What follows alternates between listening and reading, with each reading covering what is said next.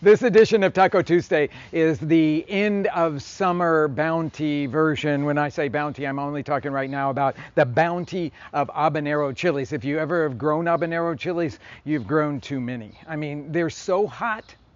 You always want to find something that you can do with them because most of the people can't consume all of the habaneros that you get off of one plant, and your neighbors after a while see you coming and shake their head. Okay, so even if you go to the grocery store and buy a handful of habaneros, you probably have more than you can get through before they go bad.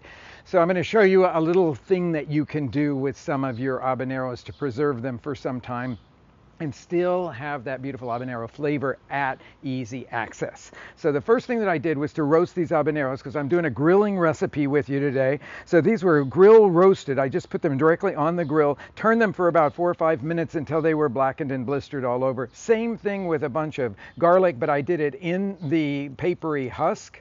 And when they get completely cooled off so you can handle them, that papery husk should come right off. You should be able to peel that off really very easily there. Okay, so I've got now about 8 cloves of garlic and 16 habaneros, and I'm going to put all of that into food processor. If you have one of these little ones, that's the best thing for this, just because it's a small quantity that you're working with here. I'm going to add to this is going to help to preserve it, about 3/4 of a teaspoon of salt. So it's going to be kind of salty. This is going to be like a little condiment. A couple of tablespoons of apple cider vinegar. I like this unpasteurized stuff. And if you have it, some agave syrup would be really nice to go in there to add just a touch of sweetness to balance out against all of that spiciness and the acidity of that vinegar. So put the top on this and then turn it on. And what I want to do is to make a kind of coarse puree out of it all. You can determine how smooth you want this mixture.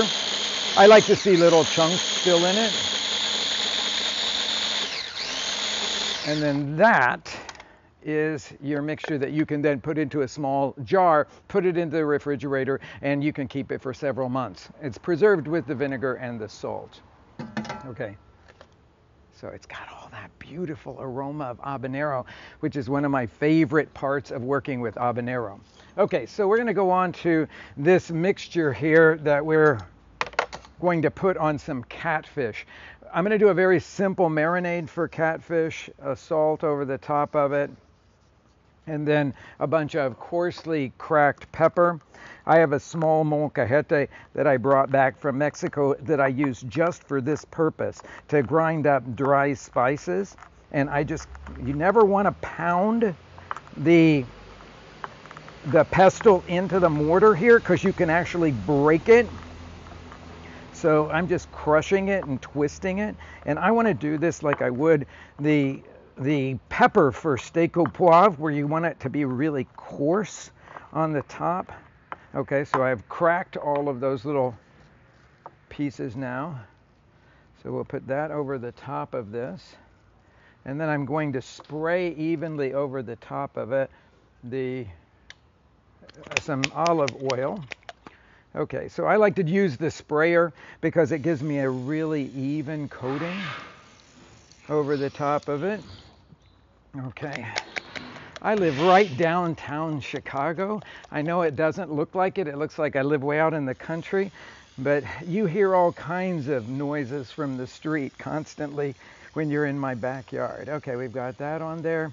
I'm going to take this with me back over to the grill, and we're going to grill these. I've got the grill hot now. I'm going to lay them this peppered side down. I'm going to make sure that the pepper's all nicely in there. So like I want it to stick really well. And we're going to let that cook while we go back and prepare the little flavoring mixture that's going to go with this. So I have a cupful of mayonnaise here. I like Hellmann's if I'm going to be buying something because I think it has a really nice flavor to it. And I'm going to season it with a little bit of this mixture. Okay, so you have to add whatever it is that whatever quantity it is that's going to be really good for you. I want this mayonnaise to be kind of nice and spicy, so I'm going to give it a little taste here.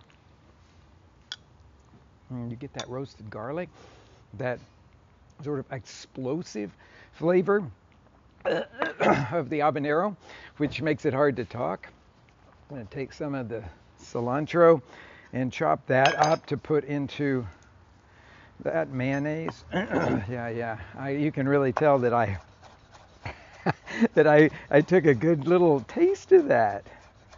Okay, so cutting up the cilantro in the chiffonade style, the standard way of doing it in Mexico, cutting across the stems and all.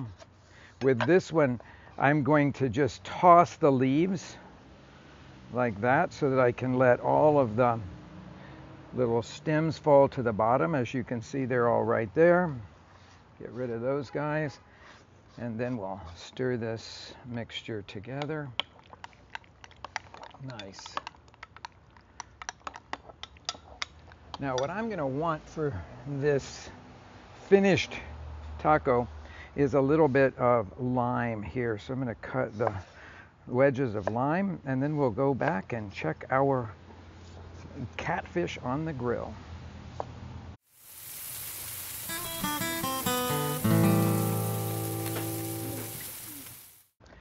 I let this catfish cook for about 3 minutes or so per side, and then just cut it up like that when you start to build your tacos. The reason for catfish is that, first of all, it's affordable. It's got nice texture to it. It's got a really wonderful flavor that lots of people like, especially if you're buying farm-raised catfish, which most of us will be.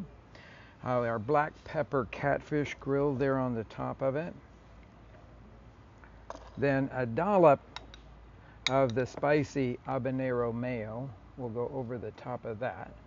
I'm not going to try to kill anybody with this stuff, so I'm going to go kind of light with it. I've got some cilantro leaves to now put on top of that, because I like that fresh punch that the cilantro leaves will give to it. And as a sort of little bonus here, I'm going to grate some zest of the lime over the top of each of the tacos here. That'll add a nice citrusy floral something to it there. And a squeeze of lime over that. I've been waiting for this.